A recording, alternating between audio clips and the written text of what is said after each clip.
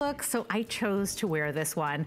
This is iconic for Michael Anthony, and it is his Nativity stone pieces, right in the center, encapsulated in all these pieces, and it does come with a certificate of authenticity.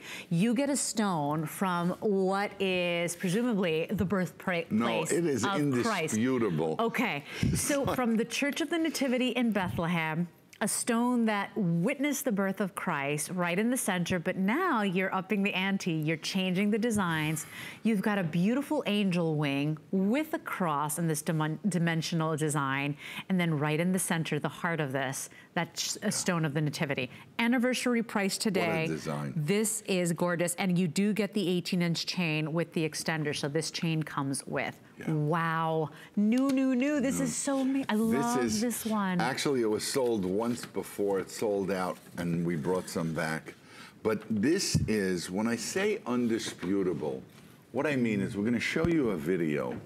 Jesus was really born in a cave, and they knew the exact spot because from the day he was born, that's the entrance to a cave that was similar.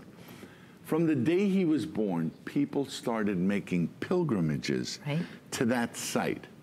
Well, over a 350-year period, you can imagine how many people visited the site.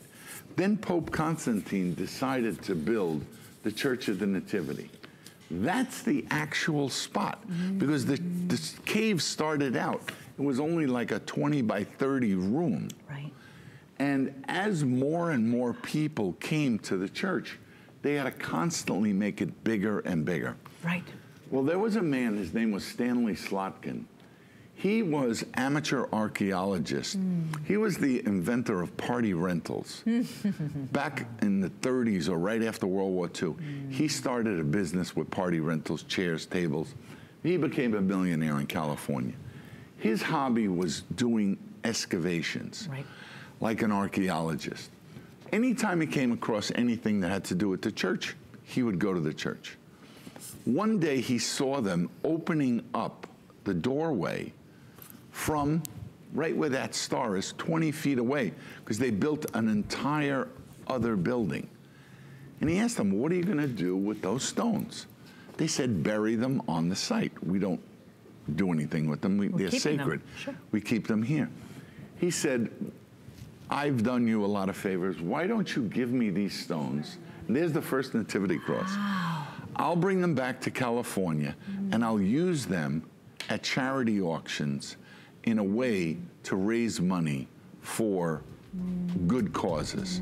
Because he also did operations on people with cleft palates and things. So they gave him the stones.